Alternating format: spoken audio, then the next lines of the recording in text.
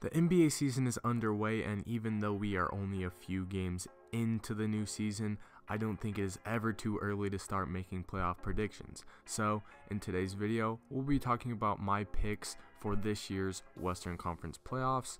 Let's get right into it. Starting off with the 1 seed, I have the Los Angeles Clippers. I think that even though we have only seen a couple games so far this season, you can already tell that this Clippers squad is going to be scary good. And especially in the regular season, I don't think a lot of teams can compete with them. They have too much defense with not only Kawhi Leonard, Patrick Beverley, and Montrezl Harrell, but once Paul George comes back healthy, this team is going to be absolutely scary on the defensive end. Now, not even just their defense is special though, their offense is absolutely ridiculous too. Obviously, Kawhi is one of the best scorers despite being the best defender in the NBA. Paul George is an elite scorer as well.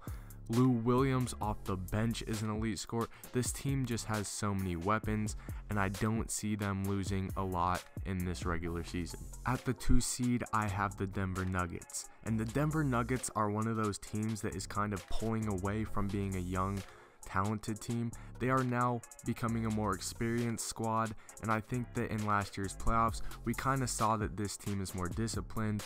Their younger players are becoming veterans. Their younger players are getting to play with each other better. This team has built chemistry over the past couple seasons, and I think that their record in this regular season will be great. With Nikola Jokic leading the way, with Jamal Murray, Gary Harris, Paul Millsap, the other weapons that they have, I think that the Denver Nuggets will win a lot of games this regular season.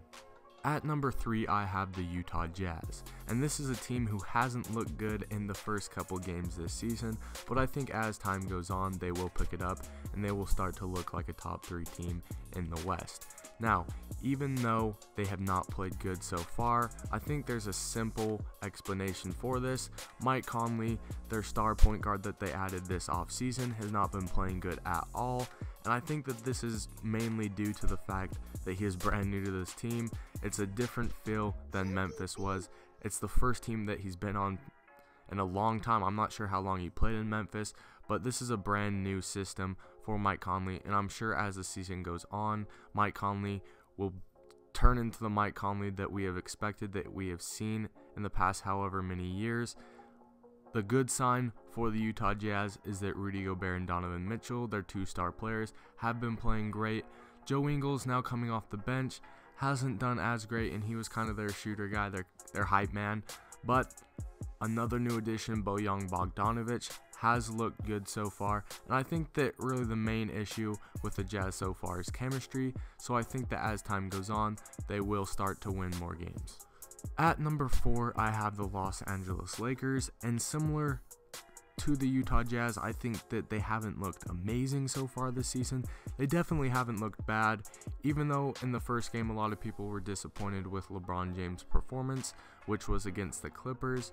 He did pick it up in the next game, and obviously, like I said, similar to the Utah Jazz, this team is going through chemistry issues. A ton of new players added to this team, and like the Utah Jazz, I also think that this team, as time goes on, will begin to build chemistry, and they will look a lot better come playoff time.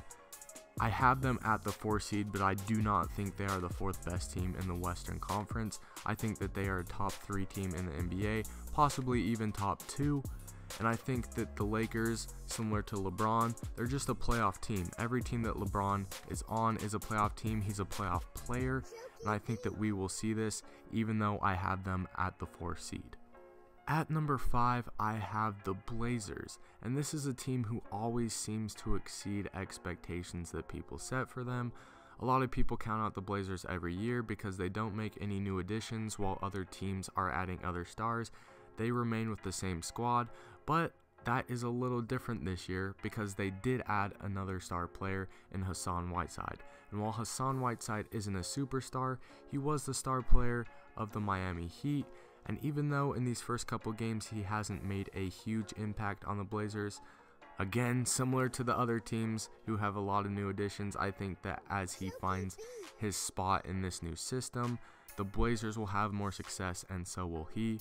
Damian Lillard is going to do his thing. CJ McCollum is going to do his thing. If Hassan Whiteside can pick up on the new system and their role players can do their job, I see no problem with the Blazers being a top 5 seed in the Western Conference.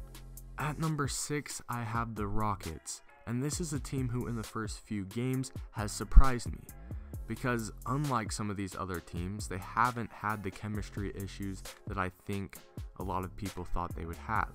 And even though they haven't looked perfect in these first couple games, the duo of Russell Westbrook and James Harden has looked pretty nice for them both being ball dominant guards.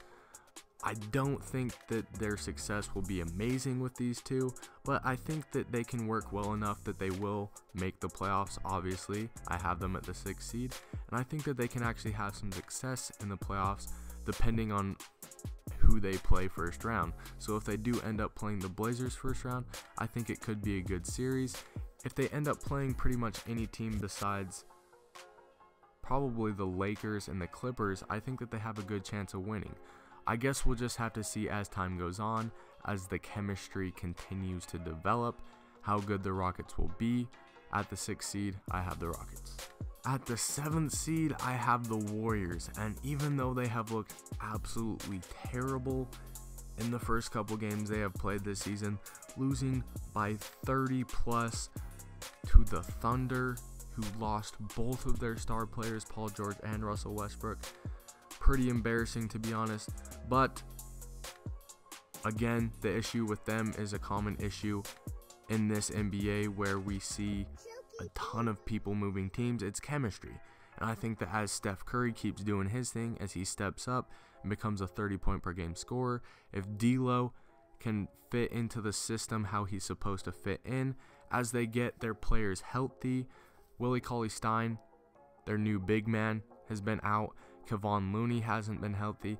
I think that as their guys start coming back healthy and as they build this chemistry, I think that the Warriors will still be a very good team, and I think that they will make the playoffs. At the 8th and final seed, I have the San Antonio Spurs. And ever since Kawhi Leonard left, the Spurs just haven't really been that same top 4 seed in the West, deep playoff run Spurs team that we have been used to, and it's really been ever since Tim Duncan retired. But I think that with the talent that they have, with some guys returning, with some new additions, I think that this team could be very good, and I think that even though I have them at the 8th seed, they could also possibly have some success in the playoffs. Now, if they do have to play the Clippers in the first round, I don't think that they will win. In fact, if they do make the 8th seed, I don't think that they will beat a 1st seed, but if they get higher than my prediction, if they get a higher seed in the playoffs, I think that they could definitely make it to the 2nd round. They have DeMar DeRozan, they have LaMarcus Aldridge, 2 players who are mid-range masters in an NBA where most people only shoot threes. These 2 are anomalies, and I think that they are 2 very talented players. They have been building their chemistry over the past couple seasons, and I think that we will only see success from them this season. They have DeJounte Murray returning from an injury. He sat out all of last season. I think he's a very nice point guard. They have Derek White, who showed glimpses that he could be a star last season. They just have a lot of players, and I think that if all of their players play up to their full potential, the Spurs could have a lot of success this season. Thanks for watching. Please leave your thoughts on my list, whether or not you agree with it, whether you think I left out a team that should have made it, whether you think I put a team that shouldn't have been in the playoffs. Leave your thoughts, and remember to like and subscribe if you enjoyed. Thanks for watching. I'll see you in my next one.